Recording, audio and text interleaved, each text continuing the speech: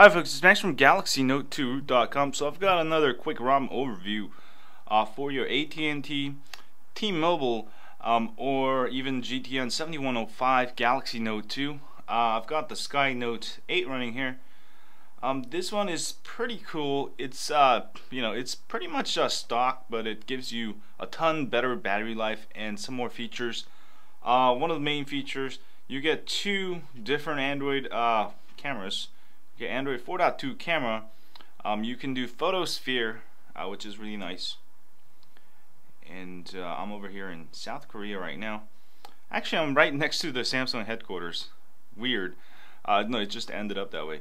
And also, you get the regular Note 2 camera. So this is great because I'm traveling right now here in South Korea, and sometimes I feel the need to use the regular Note 2 camera. Sometimes I feel the need to use the photosphere camera. And also sound. I think you can adjust the sound here. Let me see here. Yeah, shutter sound. There's an option to turn the shutter sound off if you want to. You can take spy shots that way. And also DSP Manager for those of you audio addicts. And also does have phone call recording. I know some people are really into that. And I'm actually on SK Telecom here, which is a Korean network.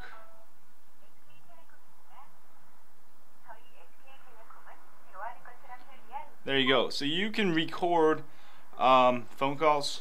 One of my friends was asking me to do that on one of the Korean Galaxy Note 2s that I put one of the AT&T ROMs and didn't have it, but I should hook him up with this one. Anyway, very nice ROM, and also you get, I think, 5x6 launcher. Yeah, 5x6. So that's nice for putting more amps. And what else was there? You can change the quick toggles here using Leadroid settings here, and you can add more toggles up to 23. Let's say you want Smart Stay first. You can change the order here. Smart Stay, let's put it at the top, and maybe you're late night watching something and you want that on, and boom. So very nice ROM, not like too crazy with a ton of features, but it is very stable. And also you do get the nice, what is that, battery mod there with the percentage. But I've noticed battery life is, the developer, he says that it's supposed to give you really good battery life and buttery smooth. But it is very buttery smooth over stock. All the stuff has been optimized, and also there's ink color changer if you want it. Select your favorite color. So very good ROM, very stable ROM. If you want to have the latest photosphere camera, the Note 2 camera, also a little bit bigger launcher, all the necessities for a custom ROM, and also pop-up browser there. Definitely check this ROM out. Very stable ROM. This is kind of the ROM I would make. Also, Jedi ROMs are very good too. So it just gives you more options.